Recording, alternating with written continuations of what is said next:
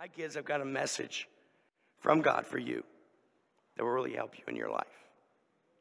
Jesus tells a powerful story today. You may have heard of it. Look up here. Look up here. The prodigal son parable. It's a story told by Jesus about a father and son. Two adult sons, actually. Now, the younger son, which one of you is younger, by the way, of you two? How about you? Which one's the younger of you two? Yeah. The younger son asks his father for money now. Money that he should have received after his father's death. He's not going to wait that long. You know, I'm not going to wait for you to die to get my money.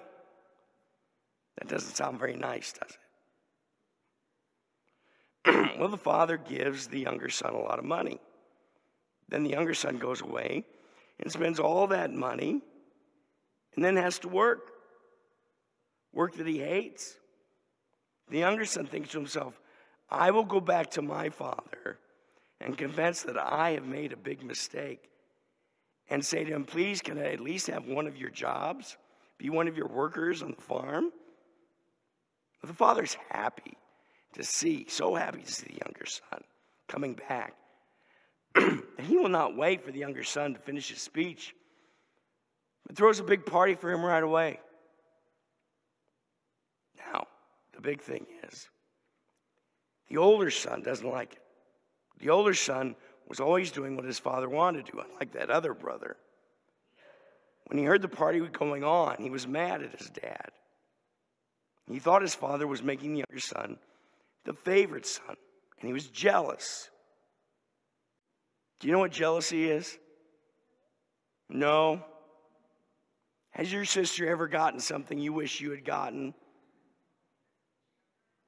Hey, he's going,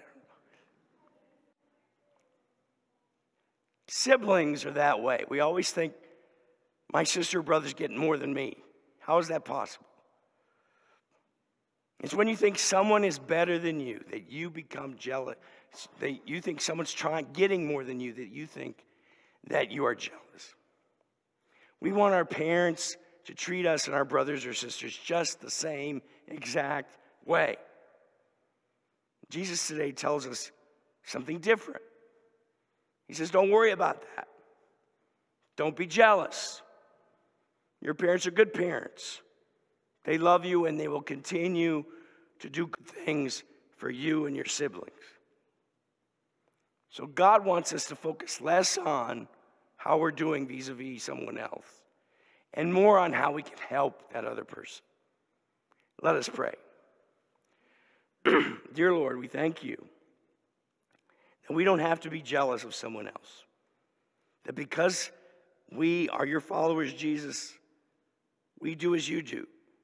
We just focus on that, focus on helping others, not whether we are getting our fair share.